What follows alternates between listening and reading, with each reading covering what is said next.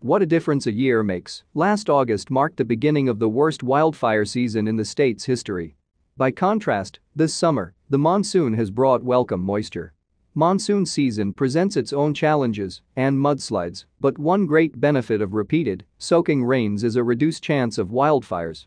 Chris Sanders, a meteorologist in the National Weather Service's Grand Junction office, expects monsoonal moisture to continue. It looks as we progress into the week, storm chances will increase, and there will be rain and showers in your area, Sanders said.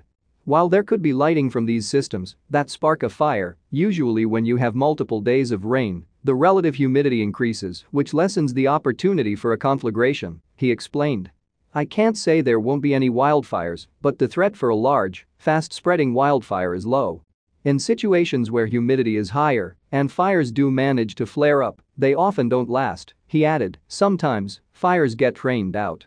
Even though there may be no active wildfires in Colorado, there's a chance that a dangerous amount of smoke could nevertheless drift in from other states. Though a pink haze was visible in local skies at press time Friday, there are no air quality advisories right now, Sanders noted.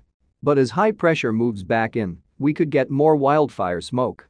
Indeed, just a week ago, there was a multi-day, statewide warning for hazardous smoke from multiple wildfires burning in California and the Pacific Northwest.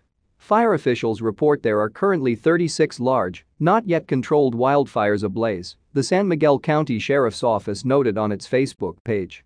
Smoke is dense throughout our county and health officials say even healthy people may want to limit time outdoors. Those with respiratory issues or heart or lung disease should stay indoors and have their routine and rescue medications. There's an additional reason to want to protect yourself and your family from wildfire smoke these days. Last month, a team of researchers reported in the Journal of Exposure Science and Environmental Epidemiology that exposure to wildfires may increase one's susceptibility to the novel coronavirus.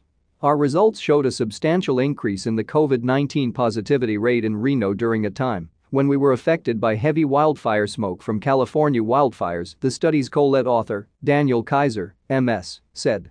Reno was an ideal locale for such a study, given that it is located in an intermountain valley where particulate matter from wildfire smoke and other airborne pollutants tends to concentrate. Wildfire smoke can irritate your lungs, cause inflammation, affect your immune system, and make you more prone to lung infections, including SARS-CoV-2, the virus that causes COVID, the CDC has warned. If you must be outdoors when air quality warnings are in place, experts advise wearing an N95 or KN95 mask. Cloth face coverings are insufficient to filter the tiny, dangerous particles in wildfire smoke.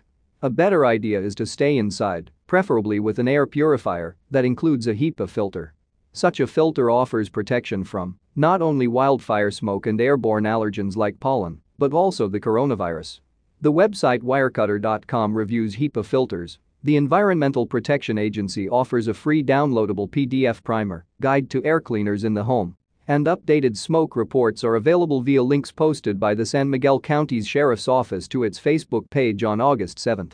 University of Colorado Assistant Professor of Geography Colleen Reed was one of the first U.S. researcher to study the health impacts of wildfire smoke back in 2008, according to CU's website. One of the first to research the impacts of wildfire smoke. An interviewer recently asked Reed, should you exercise outdoors when it's smoky? That's a challenging question, Reed replied. We know from studies of cyclists that when the air pollution levels are not too high, the benefits of exercise outweigh the risk of air pollution exposure.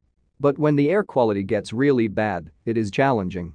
Reed recommends following the guidelines of the Air Quality Index, which advises that you curb outdoor exercise when levels exceed an AQI level of 150. The levels are lower, 100 on the AQI, for those with pre-existing respiratory disease, Reed added. And certainly, if the concentrations are so high you can't see to the end of your street, that might be a time to curb your outdoor exercise.